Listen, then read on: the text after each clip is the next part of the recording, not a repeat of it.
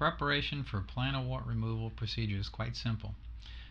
Besides having a ready CryoPen, I have on hand some water-based lubricant, particularly KY in this situation, some cleaning swabs, a sampling of CryoPen tips, gloves, corn pads for post-treatment. When the patient is in a comfortable prone position, identification of the plantar wart is done. Cleaning of the area is done prior to paring down of the lesion. This wart measures approximately 7 by 5 millimeters.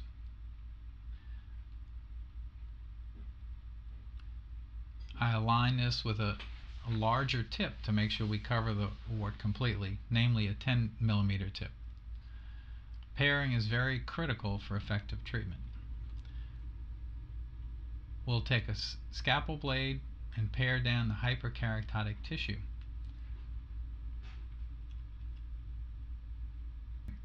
Once punctate bleeders are seen, no more hyperkeratotic tissue is present.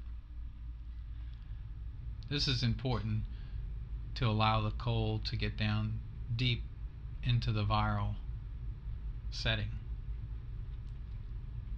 After paring is completed, a very thin layer of water-based lubricant is applied to increase the thermal contact.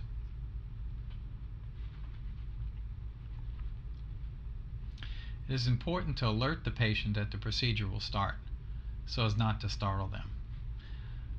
A larger tip than the lesion is chosen to easily cover this lesion. In this case, a 10 millimeter tip is applied with slight pressure to make good contact with the plantar wart. Contact for a full 60 seconds is made without lifting the tip up off the lesion. This will complete the freeze appropriately.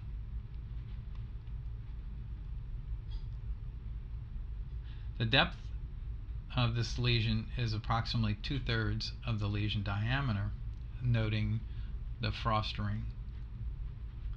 The frozen area thaws in approximately 5 minutes, then turns erythematous, and potentially a blister forms. Sometimes a blister forms, sometimes it doesn't.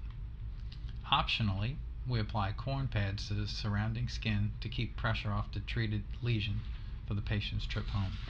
This is not a necessary step, but in some situations it may be helpful.